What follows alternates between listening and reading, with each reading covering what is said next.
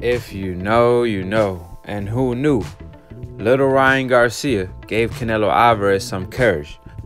Now, Canelo Alvarez got asked by a reporter, your promoter Oscar De La Hoya stated that the trilogy match between you and Gennady Golovkin will take place in 2020. And Canelo surprisingly responded by stating, Oscar be saying a lot of things that don't make sense. Now, Canelo Alvarez obviously was retweeting everything Ryan Garcia was saying on Twitter when he was beefing with Golden Boy and Oscar De La Hoya. Now, you could tell that they're not on the same page, even though some people want to say he was just supporting Ryan Garcia. He don't have no bad blood with Oscar De La Hoya. But the things he's been saying lately about Oscar, and even in the past when he came out and bashed Golden Boy and bashed Oscar because he felt that Oscar De La Hoya was ripping him off. And for the people that don't know, when Canelo Alvarez signed with DAZN gave Canelo Alvarez a bag to promote his fighters under his promotion. However, Oscar took that money and is using it to promote Golden Boy fighters under Golden Boy promotion. So Canelo was very upset about that whole situation. And to make matter worse, the reason Canelo was so upset at Oscar is because he told Oscar De La Hoya when he signed the DAZN deal, don't promise them the Gennady Golovkin trilogy match. I'm not interested.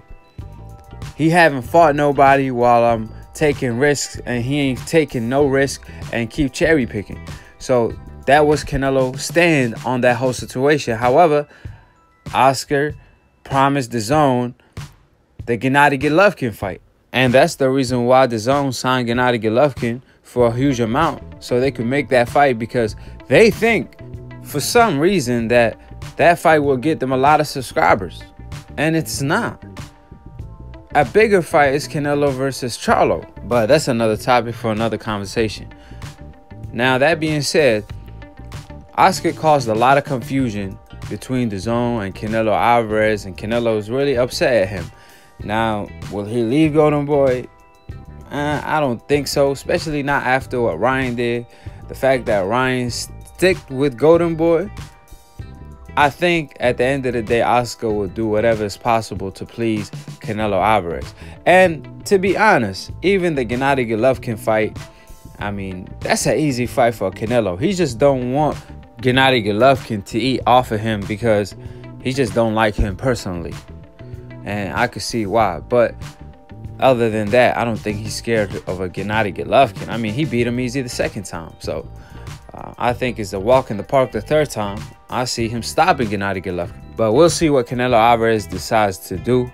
I seen the face-off between him and Kovalev, and that's a tougher fight in my opinion at this point than a Gennady Golovkin.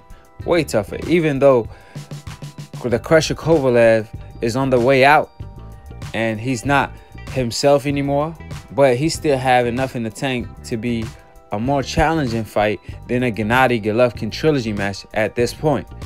Obviously, it's an easier fight than a Charlo fight and an Andrade fight, because we all know Kovalev is vulnerable to the body, and Canelo took this fight for multiple reasons, because Kovalev is not as dangerous as Charlo and Andrade at this point, and obviously he's the easiest fighter to beat out of the bunch at the 175-pound division.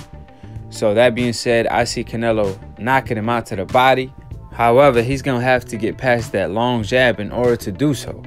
And that's one punch Gennady Golovkin consistently stayed catching Canelo Alvarez with. So it's not going to be as easy as people think, but he will get the job done. So subscribe below if you're trying to get smarter by the minute. If you're trying to get dumb about a second, don't listen to these casual fans.